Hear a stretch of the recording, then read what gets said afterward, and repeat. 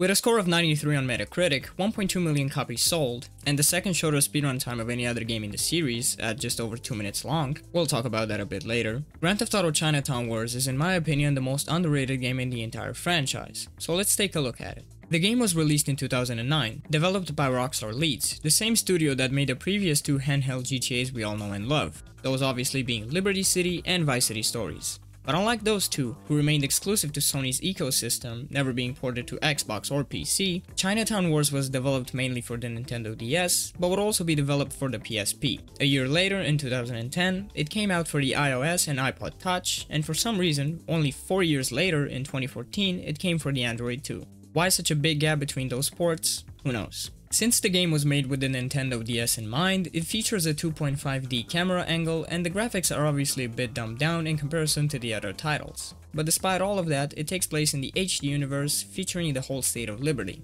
Minus Alderney because 1, it's a different state, and 2, it's sort of irrelevant to the story anyway. And it's not missing anything either. Algonquin, Bohan, Broker, and Dukes are all there, downscaled to the hardware of the DS, which is still mind-blowing to me.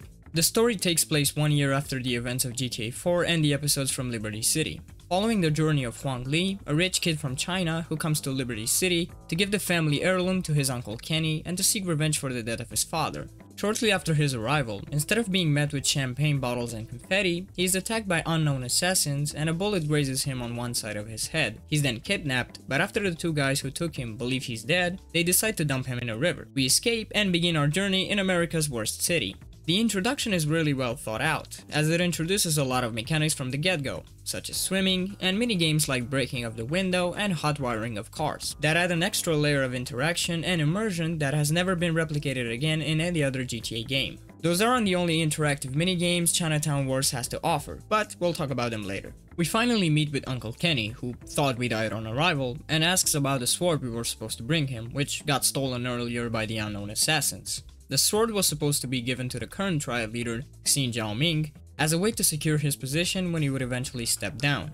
But because Kenny fails to deliver his promise, he is reduced in power and is forced to work alongside Huang to keep the business above water. Over the course of the story, we meet various characters, mainly other gang members, bosses, even an undercover cop named Wade Houston, and a potential love interest for Huang, who is killed in the very next mission. Quite unfortunate for our boy Huang. After a long journey consisting of 58 main missions, working with all kinds of weird individuals and doing various missions, with some of them like Flatliner, even traumatizing to say the least. Yeah, they got away with putting this on a Nintendo game somehow. We finally reach the endgame, where it's revealed that the man behind our father's death is actually his own brother, Uncle Kenny. This puts Huang in a difficult spot. Realizing the man he thought had his back and was even part of his family, decided that it was the best thing in order to fulfill his desire to become boss of the Triads. We then chase him through the city in a wild boat shootout that also involves a minigun, then another chase through the streets, and then finally we confront him, but not before he attempts to kill Xin. Fortunately, he survives and is incarcerated, as the FIB raid the building just after we kill Kenny. Wade Houston, who sort of befriends the protagonist over the course of the game, pulls strings and arrests everybody except Huang, thus putting an end to our character's quest in seeking revenge. You might not believe it, but the story is actually really good, and if you can look past the cartoonish theme of the game, you get immersed in a really fantastic journey. Since the hardware is limited, we don't get the classic GTA cutscenes with voice acting and such. Instead, the game plays out the cutscenes in a way that is similar to manga panels, which really fits the theme of the game. And they are accompanied by various soundtracks depending on the mission giver, each character having a different one.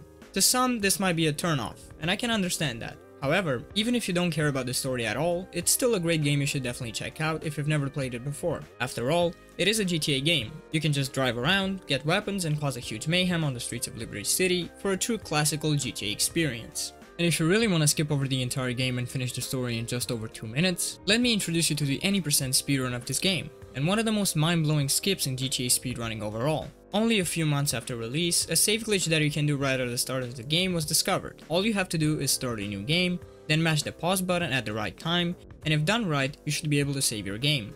You would then load that save file and you would be placed in your apartment with all the missions unlocked, including the final one. And if you happen to start it, you would also begin from the final checkpoint of the mission. And yes, the game has a checkpoint system as well as a mission replay feature, something we first saw in GTA 4's DLCs. From there, you would only need to do the boat chase I've mentioned earlier, which is an auto-scroller, meaning no matter your inputs, it would always take the same amount of time to complete, then the car chase, and a fight with Kenny to finish off the run. You don't get any weapons, but that doesn't stop runners from finishing off Kenny in about 2 seconds, as the hand-to-hand combat in this game can take out enemies really easily. But I failed to do so, and I got killed. What a shame. There's not much luck involved, except for the vehicle you get at the start of the run when you exit the apartment. So this makes the speedrun very linear and really optimized with a world record of 2 minutes and 4 seconds. In fact, it's so optimized that the second place on the leaderboard of 2 minutes and 5 seconds is currently tied between 2 runners. Truly insane if you think about it. And I'd also like to point out that the fastest platform to play the game on is mobile, as the game removes traffic when you reach a fast speed in vehicles, making the initial rush shorter than on other versions of the game. There is also obviously a second 90% category that prohibits this glitch, and plays all 58 main missions from start to finish with a time around 2 hours and 40 minutes. About what you'd expect from a general GTA 90% run. If you'd like to know more about the speedrun of this game and the other categories available on the leaderboards, be sure to check out the Grand Theft Auto Chinatown Wars page on speedrun.com. Moving on to gameplay, Chinatown Wars introduces a lot of new and never before seen activities in the free roam to accompany the story, like the infamous drug dealing minigame, which, to this day, is praised as one of Rockstar's greatest side activity ever implemented into a game. And I share that opinion too, because it's more than just a simple way to earn cash. There's an entire system, things in the free roam that can impact price of goods, actually having to use your safe houses that you buy throughout the city to stash them, avoid getting busted by the cops so as to not lose whatever you carry on yourself, and so much more. There are lots of dealers spread across the map that you can interact with, and all you gotta do is buy low and sell high. Quite simple, isn't it? Just buy when you see the green arrow on an item, which indicates the possibility of making a profit, and sell it to someone else when they're interested in said item. Well, there's more to it. The map has different zones with colors that represent the various gangs of Liberty City, and each of them have a different interest for a certain item, and will also have different prices, so you could buy from a gang territory and sell in another to make a decent profit. Deals can also obviously be busted by cops, and you'll have to escape from them in order to keep the stash, making things a little interesting. Also, as a sort of collectible, security cameras can be destroyed around the map, but unlike the previous games that reward you with guns and vehicles, here instead, your reward is lower prices when buying, with a maximum of 40% reduction in prices when you destroy all 100 hidden cameras. You also occasionally get these emails in the form of tip-offs that inform you of good deals you can take advantage of in order to increase your profits. The minigame is really well thought out, and I have to give props to Rockstar for not only making it, but also for releasing it on the Nintendo too, which obviously caused a lot of controversy around the game and Rockstar as a company. Another classic scandal that surfaces for every GTA release. I mean, you can't really have a release without controversy, it's part of the marketing campaign by now. Besides that, the game doesn't lack any elements of a modern HD era game. It has the previously mentioned checkpoint system in case you fail a mission halfway through, a GPS on your minimap to navigate more easily, a cool way to get Molotovs, and actually make use of gas stations, not just have them for the players to blow them up. Oh, and who can forget scratchers? Because after featuring graphic violence and drugs, the only thing the game really needed was a virtual gambling mechanic. I'll admit though, this was my favorite activity in the game, and I've lost count on how much time I've spent trying to win the house by scratching tickets. A truly immersive experience. The combat is also much better than in previous top-down games. You can target enemies directly and even switch between who you want to target with the press of a button.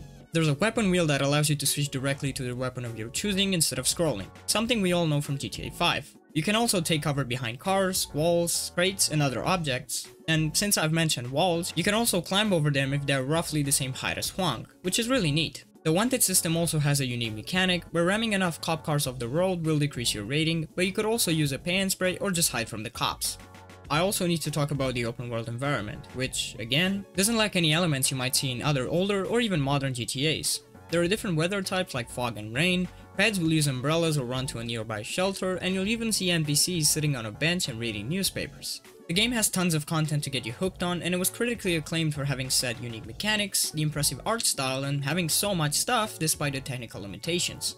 And to this day, Chinatown Wars remains the highest rated game on a Nintendo DS, and I think it deserves that spot. However, despite the love and praise the game received, it only sold roughly 1.2 million copies worldwide, making it the third worst selling game in the franchise, even lower than the first 2 Grand Theft Auto games, London expansions not included, which is unfortunate, because I think it's a really great game and worth more than just trying it out once. If given enough playtime, you'll quickly fall in love with it and would want to finish it, or at least check out all the content it has to offer. I can't really pinpoint a direct cause for the low amount of sales. Could it be that by 2009, most gamers have long moved on from top-down games and wouldn't want to give Chinatown Wars a chance? Or maybe it was because the game had only released for a limited amount of platforms initially? Honestly, who knows? But the amount of sales doesn't speak for how great a game is. Well, at least in this case. Just like I've said in the intro, the game is truly the most underrated GTA in the entire franchise, and if you haven't tried it, please, for me, give it a go.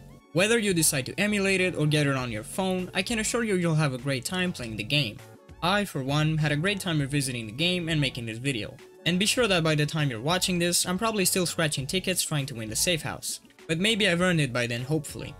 If you liked what you saw, leave a like, comment down below your thoughts, and let me know if you've played the game and what you found in it that piqued your interest. And of course, consider subscribing if you want to see more. Thank you so much for watching.